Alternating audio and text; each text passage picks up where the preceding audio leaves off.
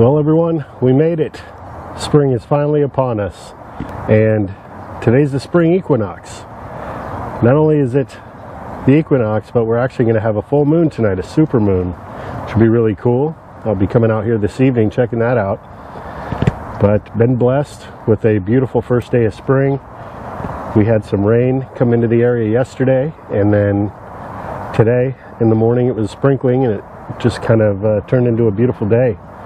So I was able to spend some time out here, did some harvesting, took the rest of the citrus off the trees. We got some kumquats, some Valencia oranges, but just wanted to make a video today to welcome in spring, and did a bit of a walk around. Just wanted to share with you guys what's growing on at this point, especially folks in a similar climate zone, zone 9B. I'm here in Northern California.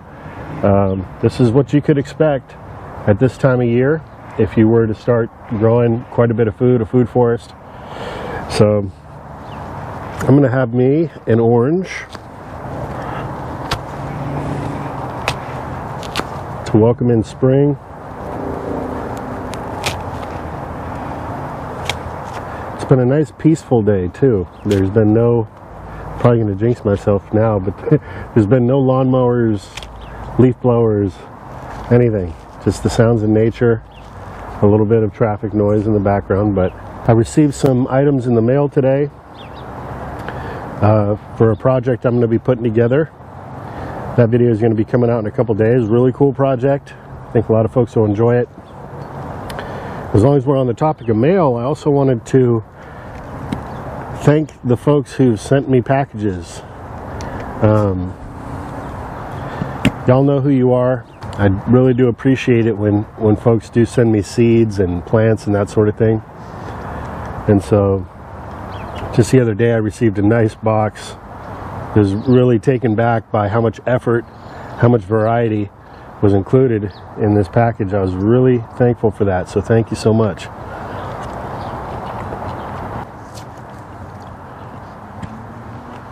I can't wait for the day when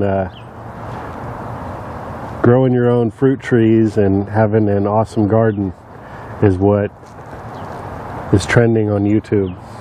Maybe even #1. That'll be a great day coming. In front of me, what you guys can't see is my chickens. They're all walking around through the garden, pecking and scratching. I got my little dog out here. My other dog's laying over on the lawn. These oranges are really, really good. Sweet, juicy.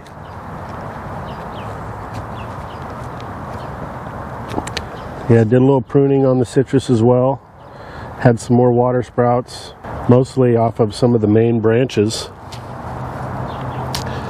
And that was just the growth that was shooting straight up. Looked a little different than the rest of the plant. So cut all that out, took off all the fruit.